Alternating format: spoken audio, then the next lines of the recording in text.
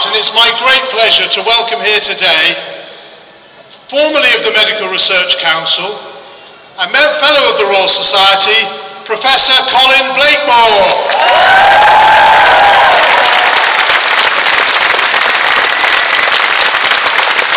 Thank you very much. I think you should keep the applause going for Evan Harris, who's done so much for this event today.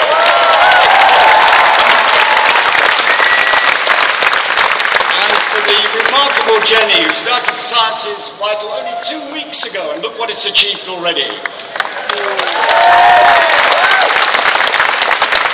for Imran Khan, who you're going to hear in a moment, who's the director of the Campaign for Science and Engineering, who again has been leading the efforts to persuade the government up there about the stupidity of cutting science, cutting the hope for the future of our country. I used to be the chief executive of the Medical Research Council. And at that time, the budget of the entire Medical Research Council was 1/40th of the budget of the National Institute of Health, the equivalent organisation in the United States. When I used to meet the director of the NIH, he used to say every time, how on earth does the MRC do it with so little money? And what it does is 29 Nobel Prizes so far. Amazing contribution.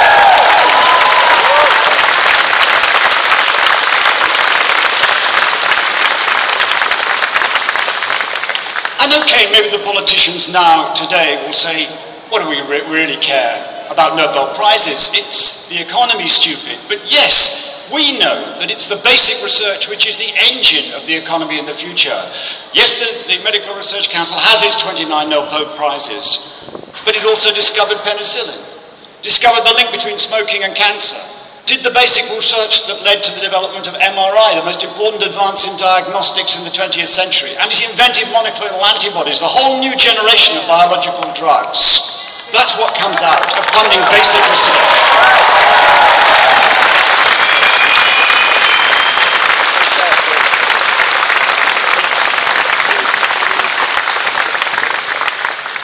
For someone of my age, this is terribly reminiscent of events in the 80s.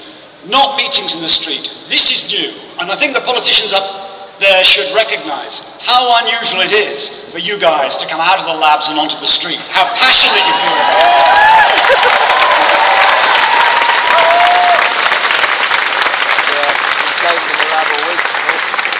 Back in the 80s, there were similar problems with science funding, and funding really fell through the 80s and the early 90s. And the consequences were clear. Universities ran down in their status and in their infrastructure. Young people were leaving the country. That dreaded phrase, brain drain, was in the newspapers every day as good young people left. And we couldn't attract the best scientists from abroad to come and work here. It's taken 13 years of steadily increasing investment just to get us back to where we were in 1986. If they up there are arguing that British science must have too much fat, there must be useless research which is being done. They should look at the figures comparing us with other countries and what we achieve with what we spend. Britain's expenditure on science is amongst the lowest in the developed world, not full of fat. The investment is just over half of 1% of our GDP. Half of 1% of our GDP invested in the future. Science culture, the knowledge that it brings, the quality of an informed public, and, of course, the impact on the economy. The improvements in the last 13 years have revitalised British universities, now leading the world. Three universities in the top 10 in the world, according to one of the league tables. Cambridge just displacing Harvard as the best university in the world. And of course, Oxford not far behind.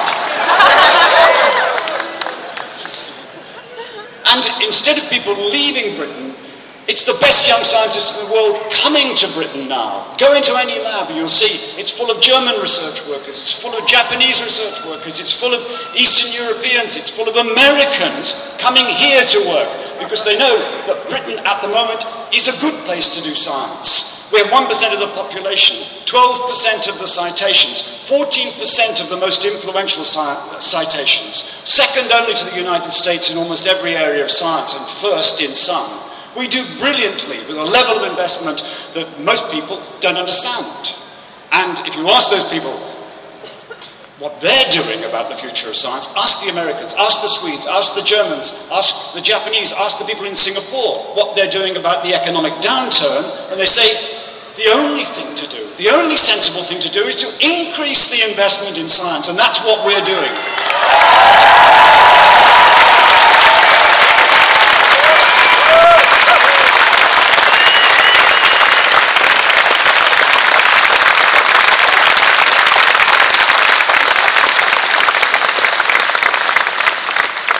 So a few years ago, the European community set a target for total investment, public and private investment in research, of 3%, saying that's what's needed to compete now in the modern world, knowledge-based economy.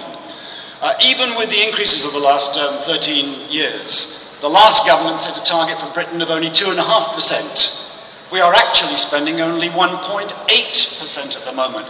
We must do better if we're going to compete with the 3% of GDP that's being spent in the United States, more than that in Japan, much more than that in Finland, in Singapore, around the world, countries with which we have to compete. When the oil and the gas run out, we have no real natural resources. We've learned from the economic downturn that we cannot build a successful economy on the service sector and the financial industries. We can only do it on our wits. And our wits means you. You must be at the heart of the future of this country. Look, there are going to be people who say that we're out on the streets whinging like everyone else because we're likely to be cut. Why can't we just accept that everybody has to take the pain? Yes, some of you must be worried about your careers. Of course, you're mobile. You can always work anywhere as a scientist. But you are concerned about your careers and the future of science right now. But that's not the only reason that we're here on the streets. We are concerned about the future of our country. And this country...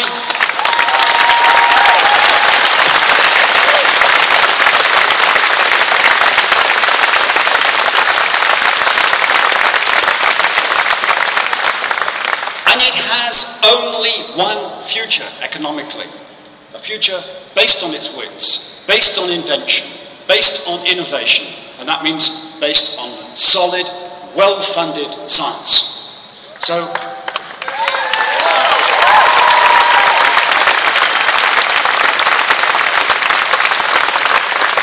if you look at the list of signatures on the Science is Vital petition, and I hope you've signed it all, just by the way, I'm just told that it's just reached 24,000.